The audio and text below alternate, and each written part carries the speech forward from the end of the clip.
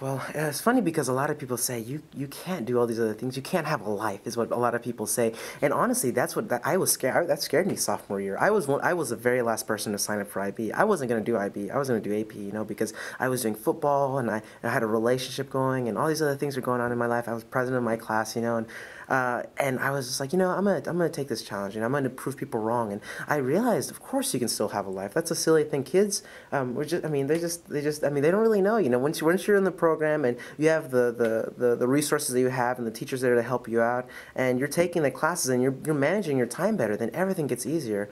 I was able to be class president for 3 years. I played varsity football, and that took a long time. And I had a girlfriend, and we were still together even now. And so I mean, it's worked out. I was able to work out on my own and to go to the park almost every day if I wanted to. So it's really possible to do all these other things. You can pursue your passions with IB. And I feel like the CAS hours, the creativity, action, and service hours, definitely facilitates that. They want you to go out and do meaningful things.